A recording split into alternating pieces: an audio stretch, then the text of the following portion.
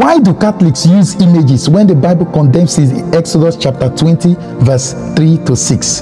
Yes, God condemns it, but 5 chapters up, same book, Exodus chapter 25 verse 17 to 22, God commanded Moses to make an ark and a seat of mercy on top, and he is to install what should surprise you, 2 angels or cherubims. And so the question becomes, does God totally condemn the use of images in worship?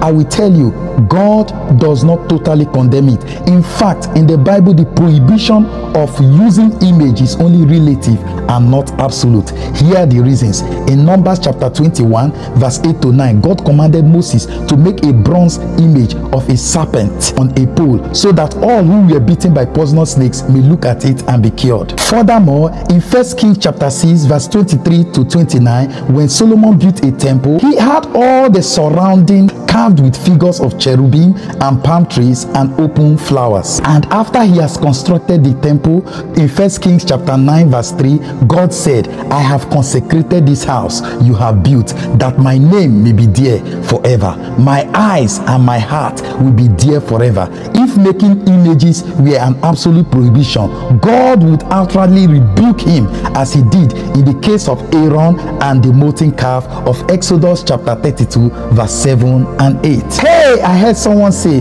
but why then do Catholics bow down to images? Is that not idolatry, giving worship to images rather than to God? Listen, bowing down or kneeling or prostrating does not necessarily mean worship, but respect. For example, in Genesis chapter 33 verse 3, Jacob bowed down to the ground on his knees 7 times to his elder brother Esau. I tell you again, 1 Kings chapter 1 verse 16, Bathsheba bowed down to her husband David. And in 1 Kings chapter 2 verse 19, Solomon bowed down to his mother Bathsheba. Does that mean worship? In fact, in Revelation 3 verse 9, John records the words of Jesus saying, behold, I will make those of the synagogue of Satan, who say that they are Jews but are not, but lie. Behold, I will make them come and bow down before your feet and learn that I have loved you. This simply indicates that there are different categories of bow or worship.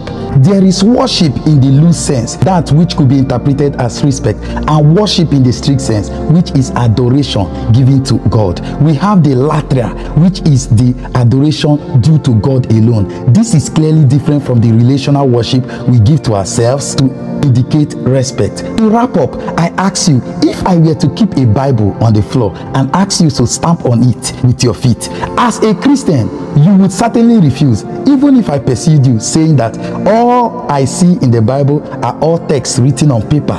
You will perhaps say it is the word of God. Though it is written on paper, it symbolizes and represents and points to God.